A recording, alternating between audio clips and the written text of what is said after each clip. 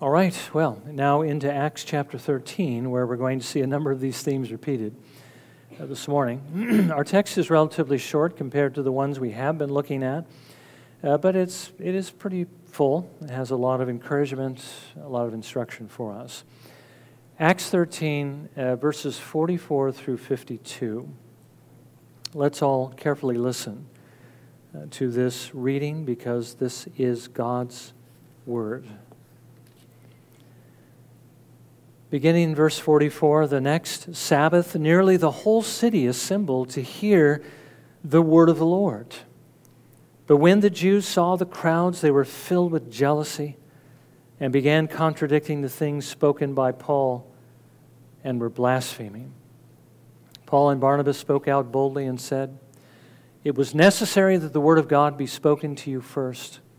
Since you repudiate it and judge yourselves unworthy of eternal life, behold, we are turning to the Gentiles. For so the Lord has commanded us.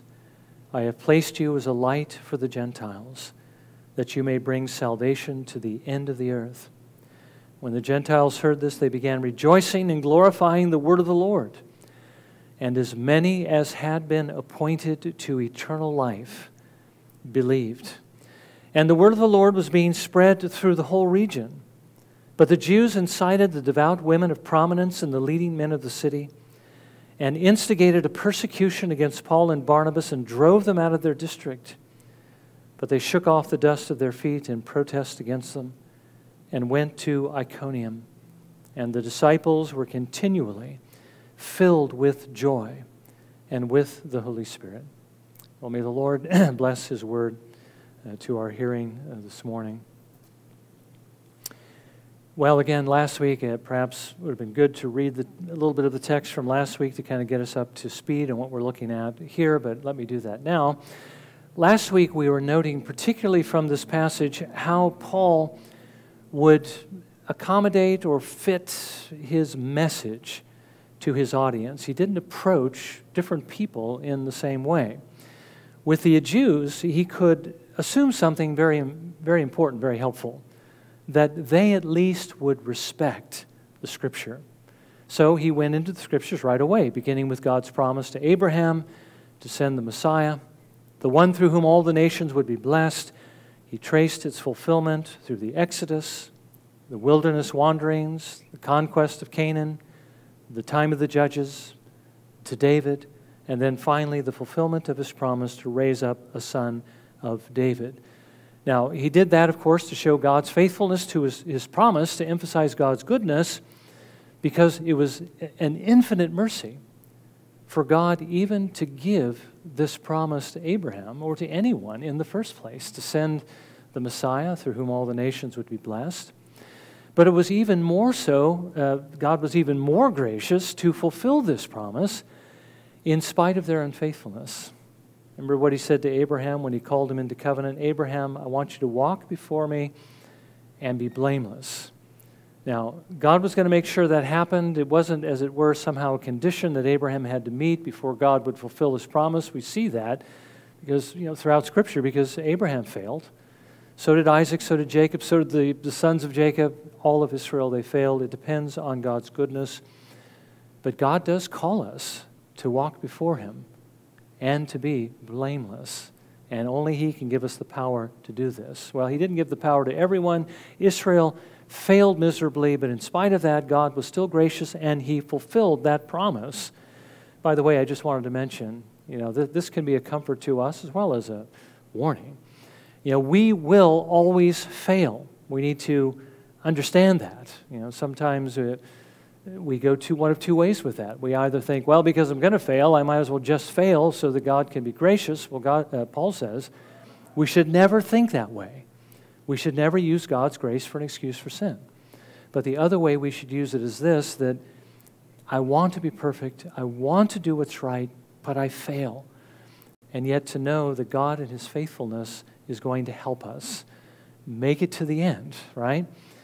That's why, our failure is why when God determines to save, that He has to be the one to do it. That's the reason why He sent Jesus into the world, because we could not do it, even with the help of the Holy Spirit, which comes to us from the work of the Lord Jesus Christ. Our hope of heaven has to be in Jesus and in Him alone. It has to be in God.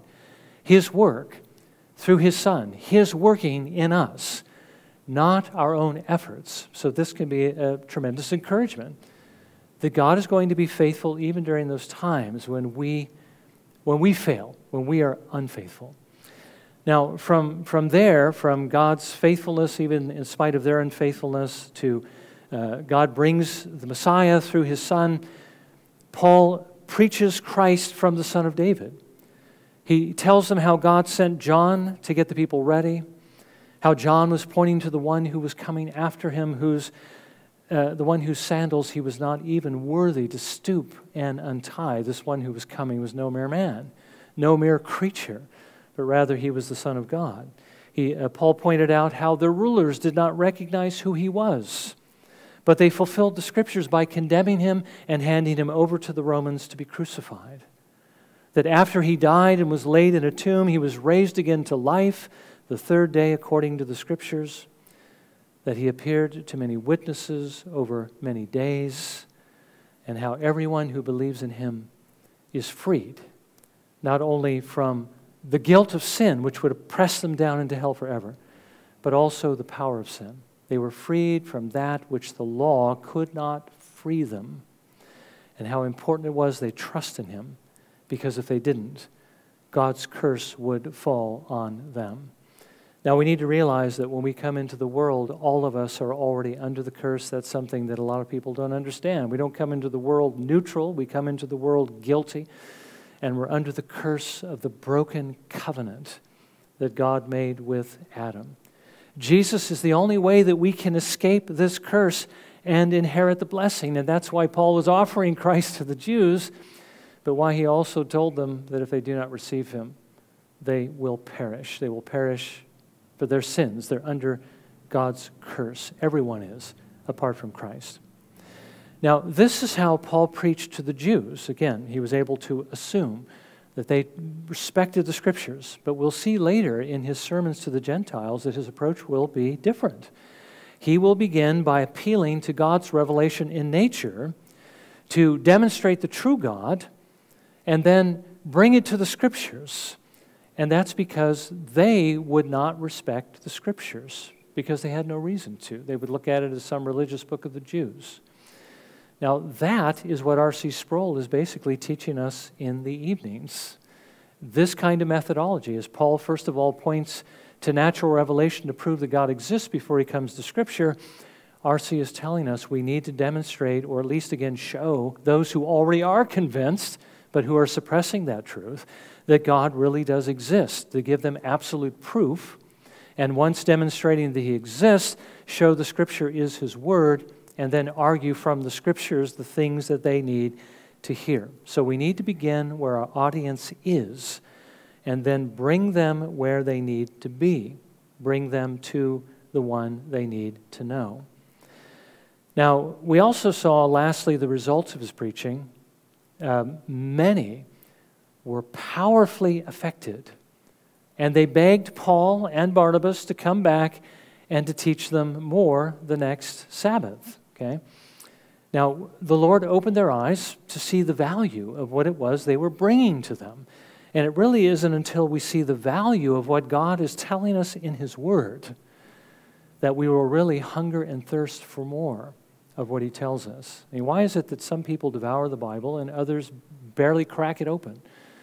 It's because those who devour it see its worth. They love it, and they want to know more of it, because the God they love reveals himself in here, and he reveals how we can please him, how we can honor him. Well, those who believed the message, of course, followed. They begged that they would come back and teach them more, but they also followed. And then Paul and Barnabas did something which I think is what our Lord would do. Realizing that not everybody who was following them was necessarily born again, just as it was with the crowds that followed Jesus. Remember how Jesus said things to really start winnowing the chaff from the wheat. They urged those who were following to continue in the grace of God, to make sure that they were trusting in Jesus alone, and that they were really doing this because they loved him. You know, we're going to be reminded in our sermon this morning that there are different reasons why people follow Jesus, and it's not always because they love him. So we need to be able to discern whether we really love him, and if we do, to continue in that love, because that is the grace God gives to us, the grace of the Holy Spirit. If we have him, we know that we have Christ. If we don't have him, and we see that because we don't really love him, then we know we need Jesus Christ. Okay, so these were the positive results. But we know the gospel always produces more than one result, right? There's two kinds of results. By God's grace, it softens the heart. You know, God by his Holy Spirit works through it to awaken, to convert, to draw people to himself. But as we just saw in our scripture reading, it can also be used to harden them. You know, if the Spirit of God isn't using it to soften hearts, then basically when those who are dead in trespass and sin are exposed to the Word of God, it has the opposite effect. It actually incites sin in them. As Paul said, he thought he was alive at one time apart from the law, but when the law came, sin became alive and he died. Now, I don't think that was talking about the time when Paul was a child and he finally reached the age where he could understand and then he became culpable. I think it means that Paul really didn't understand the law until the Spirit of God convicted him and showed him what the law really meant, and then when it became alive, he died because the law killed him. He realized that he was dead. Well, that's exactly how people respond. When the Spirit of God, as it were, brings it home, and yet that person doesn't have a changed heart, it incites their sin. And so when that happens, it makes them even harder, okay? So it's going to have one of two effects, soften or harden. But this text tells us that even when it does harden, the Lord still uses it to advance his kingdom. So this morning I want us to consider two things. I want us to consider the Jews' jealousy.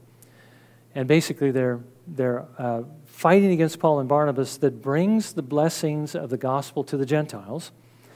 And then secondly, the Jews' persecution that ultimately brings joy to the disciples. So we see here two negative effects that bring two positive results. Now, first of all, the Jews' jealousy that brings blessings to the Gentiles. Now, Luke first tells us that the next Sabbath, after what we saw happen last week, almost the entire city had gathered to hear Paul and Barnabas. Now, apparently those who had heard them and believed the message spent that entire week telling everybody they knew about the things that they had heard. And they urged them to come and hear it for themselves. You know, when we're excited about something, we tend to talk about it, don't we? We tend to try to slip it into every conversation. Whatever it is that consumes us tends to come out of us. That's what we should be doing with the gospel. We should be consumed with the gospel and with God's truth so that it's always coming out of us when we're speaking with other people, especially unbelievers, but even with each other. That should be the center of our conversation as Christians. I mean, that's what Christian fellowship is all about, isn't it? Talking about the things that have to do with reality as opposed to this world that we see that's only temporary. Now, not everybody who came to hear the gospel on this occasion or to hear Paul and Barnabas were necessarily genuinely interested. Some of the Jews and the God-fearers who were present, they were there because it was a Sabbath day, and they were there to worship again. Some of the Gentiles likely came just because they wanted to see what all the hype was about, you know, what they had been hearing all week long. They wanted to hear it for themselves. But others were awakened by the Spirit and were being drawn by Him because, as we're going to see in a few verses, this was the day of their salvation. Now, when the Jews saw the crowds, they were filled with jealousy and they began to argue against Paul. They began to contradict what he was saying because their pride was provoked. Now, pride, as we know, God resists the proud. Pride is an ugly thing. It can be so difficult for anyone, even Christians, right, to watch somebody do something better than they can do. In this case, to see somebody else receive the honor of being a teacher, one who's bringing God's truth, rather than they. These were likely the Jewish leaders who were doing this, those who wanted these Jews to look to them for spiritual guidance, to respect them as spiritual fathers. I don't know if you remember this, but Matthew tells us in his gospel that this was the reason why the Jewish leaders in Jerusalem handed Jesus over to Pilate for crucifixion. It was obvious even to Pilate that they did it because they were jealous of Jesus, because he was much more popular than they were. Now, I think there's a lesson in here for us as well. I mean, God was being glorified, and we should always rejoice when God is glorified. We shouldn't be jealous. If somebody does something that's honoring to the Lord, we shouldn't look at them and say, I don't like them because they're doing better than I am. We should look at them and say, you know what, I am thankful that God has raised this person up to give him glory, because I want God basically to raise every one of his people up to give him as much glory as they can, because he deserves it. Remember what happened when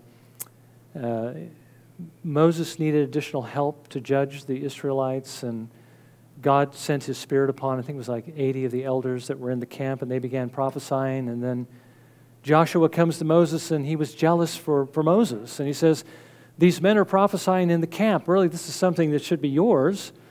And Moses said, you know, I would that all of God's people would actually receive the Spirit and become prophets like that, because that gives glory to God.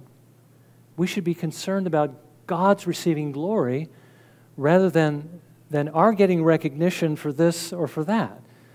As a matter of fact, the Bible tells us that when it comes to one another, we should be trying to outdo each other in showing honor to each other. We are never to take honor to ourselves. Jesus says the one who humbles himself to become the least is the one who is the greatest in his kingdom. Now, Luke tells us that they also began to blaspheme. Yeah, that's basically they're saying things about God that are dishonoring to him. Now, they may not have been doing this knowingly against God. They were probably directing it against his Son, the Lord Jesus. But in blaspheming Jesus, they were rejecting, obviously, him. They were rejecting the gospel. You know, it's so important to listen to the gospel, because it is the only way that we can be forgiven of our sins and be reconciled to God. But they would not listen. They gave up this great blessing. They rejected the blessing God had for them, but their rejection brought blessing to someone else. It brought it to the Gentiles. We read in verse 46. Paul and Barnabas spoke out boldly and said, it was necessary that the word of God be spoken to you first. Since you repudiate it and judge yourselves unworthy of eternal life, behold, we are turning to the Gentiles. Now again, that was the situation in those days before 70 AD, when the Lord destroyed the temple in the Old Testament system. The Jews had the priority. They had the singular privilege of being the first to be offered the gospel, okay? And again, that's for the reasons are because God called Abraham, made his covenant with him, made his covenant with his children, not only to be their God, but also to send his Messiah through them, and to send his Messiah to them first of all. Now, if they had received him, they would have had a second singular privilege, and that is that they would have become the light of the world. You know how in the Old Testament Israel is basically seen to be, in a certain sense, the light of the world because there was only light in Israel. That's the only place God's truth in Scripture actually existed, and people had to come to Israel in order to be saved. Well, there was a second phase to that, where they would literally become the light of the world by receiving their Messiah and becoming his witnesses. If they had received him, they would be doing the very thing that Paul and Barnabas were doing to them at that moment, which was preaching the gospel, being a light to them.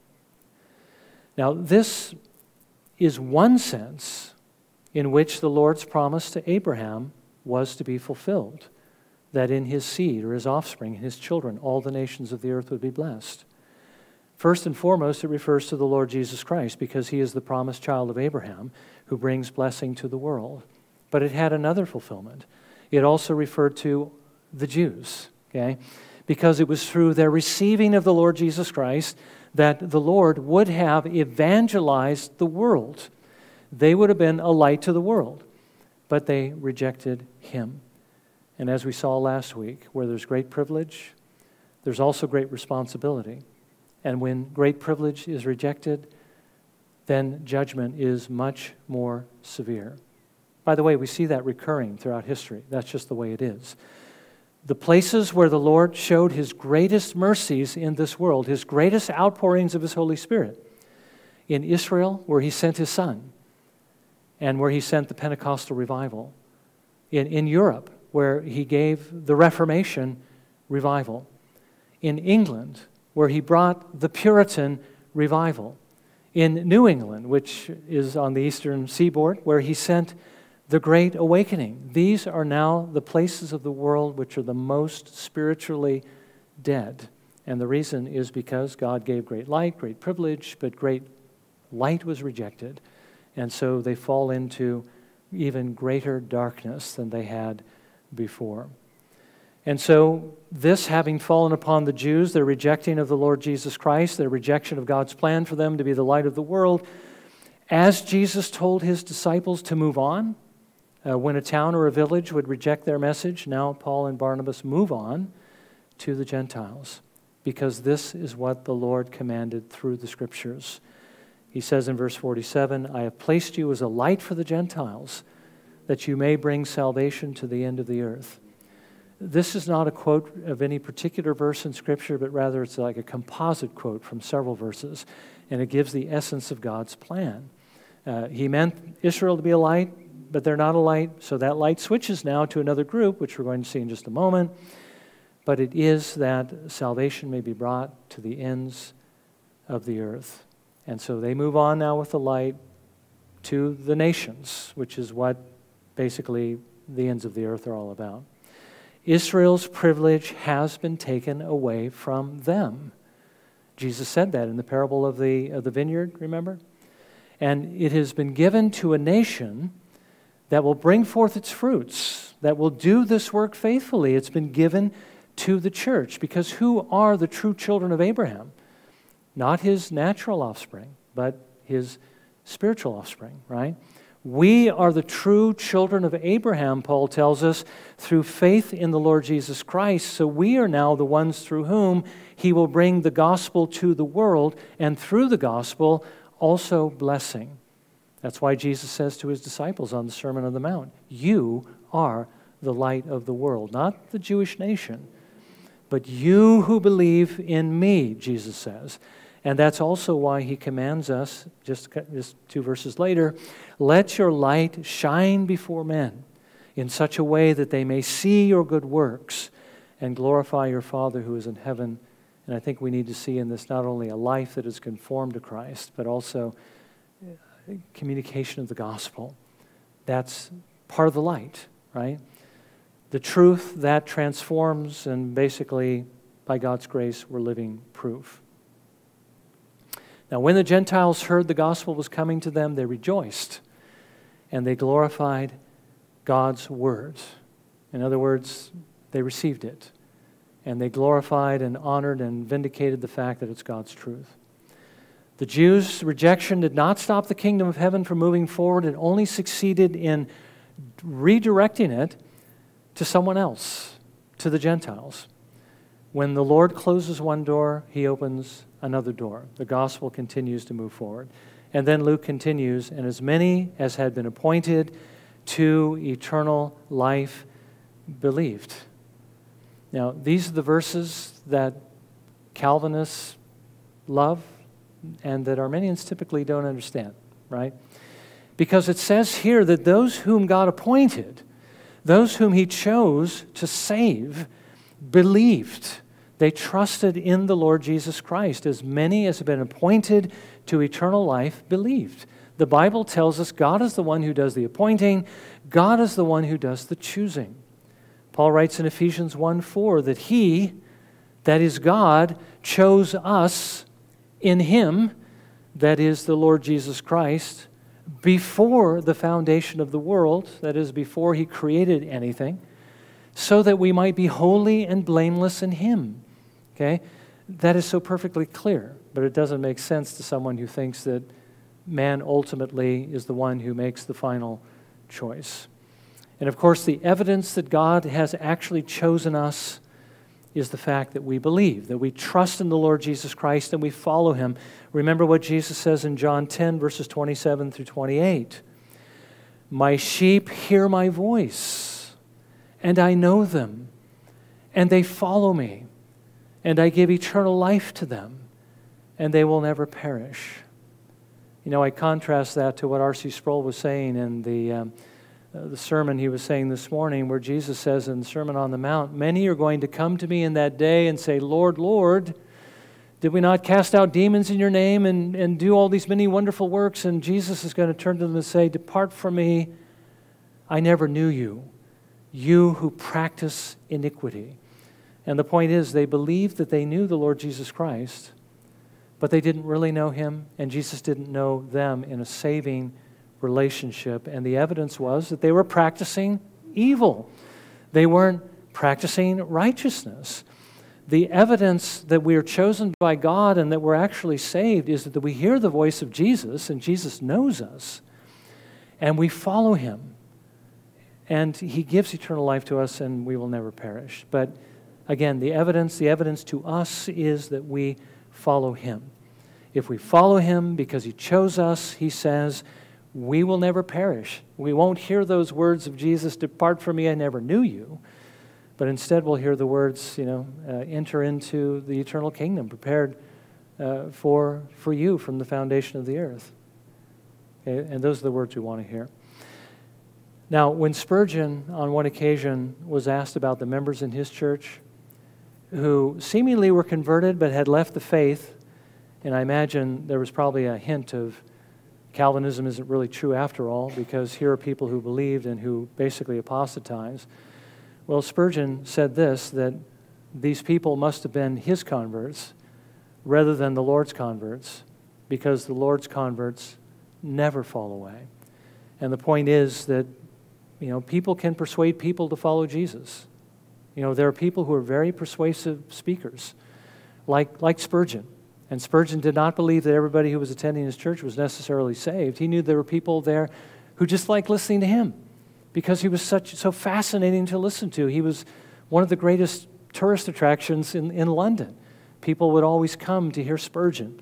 And that's why P.T. Barnum also wanted to hire him for his three-ring circus, because he could attract people. But the thing is, we're not saved by being attracted to a particular individual or a charismatic person preaching the gospel. We're only saved by trusting in Jesus, okay?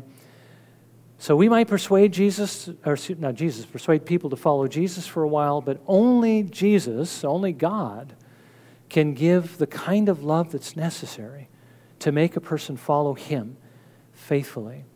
And the point here is simply this: that's why we need to pray that the Lord would show mercy to those that we seek to bring to Jesus Christ. Our job is not to try to persuade them to follow for a short time.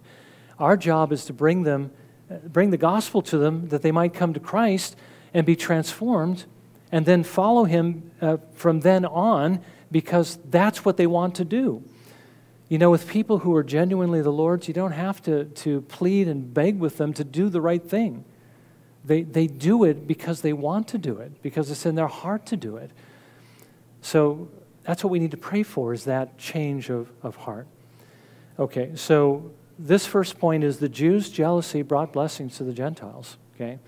Now the second point is much briefer. Let me just say this. Secondly, we see the Jews' persecution brought joy to the disciples. Now Luke tells us that the word continued to spread throughout the entire area. It seems the more the Jews resisted, the more they persecuted, the more the word was gaining momentum. Now it wasn't just Paul and Barnabas, who basically, they're the only ones, it seems like they're the only ones mentioned, but there may have been a few more people with them, but they were the ones pretty much doing most of the work. But now it wasn't just Paul and Barnabas. There were all these converted Jews and Gentiles who were also spreading the gospel. Now, look again at the results of this persecution of the Jews against them. and see what effect it had on the church. You know, it's been said, you've heard numerous times, that the blood of the martyrs is the seed of the church. When a persecution comes against the church, it doesn't snuff the church out. It causes the church to grow. Some of the members of the church may end up giving their lives for Christ, but many more people come to faith in Jesus, and that's what we see here. Persecution is good for the church. The more the enemy fights against the kingdom of God, the more the kingdom advances. Now that reminds me of an image that is in Pilgrim's Progress. If you're familiar with the book, perhaps you remember when he goes through the straight gates, and the first thing he comes to is Mr. Interpreter's house, and he goes in there in order to learn more about the gospel, right? And in one of the rooms, there's this fire that's burning, and there's a man who's standing over the fire, and he's pouring water on it.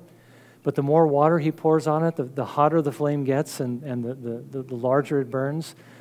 And then, you know, Christian asks the interpreter, well, how can this be? And Mr. Interpreter takes him behind this wall and shows him a man who was secretly feeding the fire with this oil through a secret tube that's keeping the fire going hotter and hotter. And he said, basically, the interpretation of this is Satan is going to try to persecute and try to put out the love that is in the heart of the Christian for the Lord Jesus Christ. But the more he tries to put it out, the hotter and brighter it burns. Not because that person is so strong, but because Christ is feeding it, feeding that fire with the oil of his Holy Spirit. So basically what's happening here is Satan is persecuting, and he's trying to pour water on this flame, but things are becoming more and more heated basically as he does, and the gospel is spreading more, and there's more love and more joy in the Holy Spirit that's just, again, empowering the church. Well, that wasn't the only persecution. Luke tells us that things became even more heated as the gospel began to spread. And in verse 50 we read this: the Jews incited the devout women of prominence and the leading men of the city, and instigated a persecution against Paul and Barnabas and drove them out of their district. Basically, they started using the secular powers in order to do their work, to get rid of this influence. But when that happened, Paul and Barnabas did not become discouraged. They realized that the Lord was again closing this door, but he was opening another door.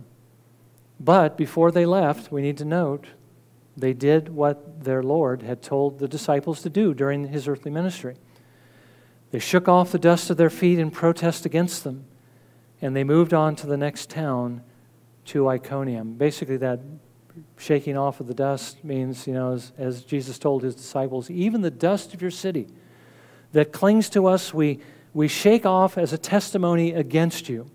The gospel of the kingdom of heaven has come near, and that's going to speak against you in the day of judgment. And that's what this warning essentially means to these Jews. But again, this persecution did not stop the gospel. It only redirected it. Okay? So the Lord is basically revealing his will through the reception that he is either granting or not granting. And they don't get discouraged, they don't stop, but they keep moving on, which is what Jesus told his disciples to do when they were, remember, bringing the gospel throughout Palestine. If there's any city that doesn't receive you, go to the next city. Okay? Don't waste your time there any longer. There are people who need to hear, so many people who need to hear. So, lastly, we need to ask the question: did they get discouraged by all this persecution? You know, all this fighting against them? No, it didn't. Didn't stop them. Didn't discourage them. Luke writes that in the middle of this persecution, in verse 52, the disciples were continually filled with joy and with the Holy Spirit. Now, as I said at the beginning, our Lord tells us that we need to expect persecution when we serve him. We need to expect trials and difficulties, even, throughout life, no matter what we're doing. Paul wrote to Timothy in 2 Timothy 3, verse 12, "Indeed, all who desire to live godly in Christ Jesus will be persecuted." So basically, he never promised we wouldn't be persecuted. He promised we would be persecuted if we're going to live like Jesus Christ, if we're going to live a godly life. But he also said we should expect that when we suffer, that the Lord is going to give to us joy by his Holy Spirit to sustain us. And so that, it really boils down to this, which situation would you want to be in? Everything is going well. I'm basically, not really pushing forward. I'm not really being open with my Christianity. I'm seeking my own things. I'm comfortable.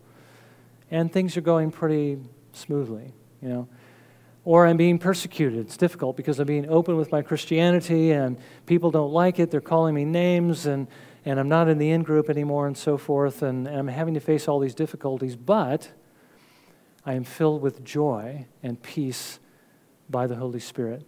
Okay, which of those situations would you want to be in? The people in this situation are happier than the people in this situation because they have the Holy Spirit. That's the reason why Paul kept going. I mean, again, if we were looking at 2 Corinthians, we see this huge catalog of everything Paul went through for preaching the gospel. And we ask the question, why would anyone want to go through that? Well, it's because when he experienced the fellowship of Christ's sufferings, he also experienced the power of his resurrection. Now, if we really believe that's true, we shouldn't seek to avoid persecution. I mean, we shouldn't do it because we love the Lord and he's called us to tell the gospel to other people. And we know that potential is always there. We should do it just for that. But on this other level, as we strive to be faithful and we're willing to face persecution, we can, in that persecution, look forward to his blessing and to know that it's worth whatever we might have to endure. Remember, after Paul had been beaten up so many times that he basically was just filled with scars. I mean, today we cringe at the idea of having any scars on our body because they're not pretty. Paul was beaten to a pulp on numerous occasions. I can only imagine what he looked like, but as he looked at all the scars in his body, he gloried in them. And he says, I bear in my body the brand marks of the Lord Jesus Christ. What did Jesus look like after he was flogged and then crucified, right? Paul says, I've taken that abuse meant for him, and I glory in the fact that he honored me in allowing me to do that. And I imagine that his subjective experience at that time was being so filled with the Spirit and so filled with that pleasure of the Lord that he wasn't concerned at all about what he looked like. He was concerned only that Jesus be glorified. Well, that's the kind of attitude the Lord wants in us as well, and it only comes through pursuing the Lord, being filled with his Holy Spirit, doing his work and his will, stepping out when it's uncomfortable and sharing the gospel with other people. It comes through serving him and being faithful to him. So may the Lord give us the grace to do that. Again, remembering that whatever happens to us, God's going to work it for blessing. This is the way he works. All right, well, let's bow for a moment of prayer, shall we, and ask the Lord to apply this word to us, to our hearts.